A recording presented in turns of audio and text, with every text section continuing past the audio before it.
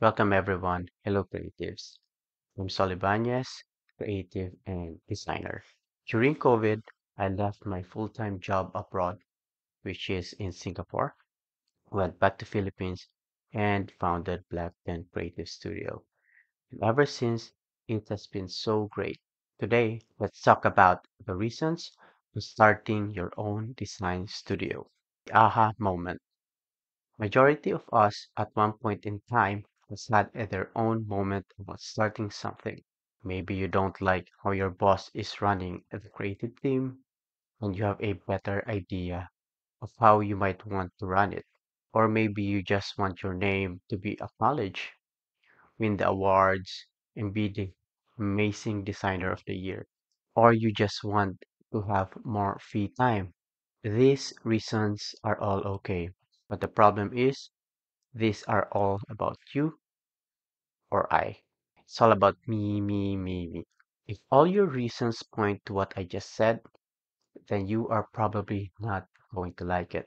Starting a design studio means a lot of sacrifices. You have way more responsibilities. You will also need to wear many hats, especially if you are just starting from scratch. You will also need to clock in more hours, sometimes crazy hours.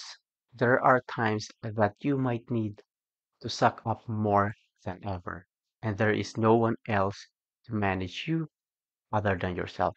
In my experience, it's so much more tiring than being a 9 to 5 employee. Your purpose should be beyond self interest. Your main purpose for starting something should be because you are bound to change things for the better. This approach helps you develop resilience, empathy, and vision, keeping your passion alive even through tough times. Number two is defining your why. Why start a design studio?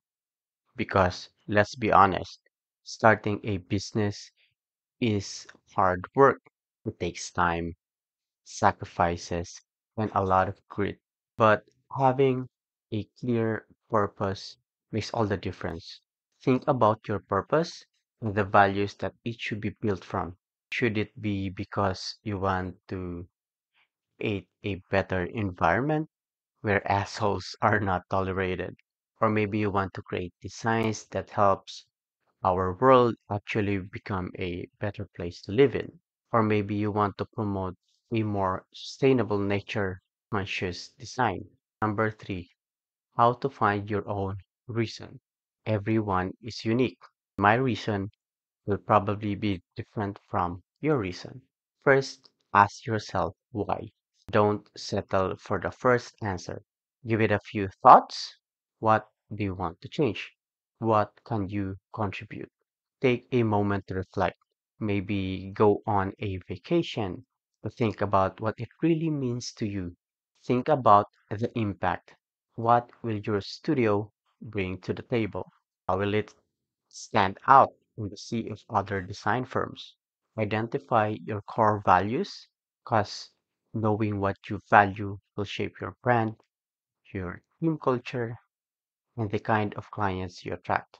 Number four, looking ahead.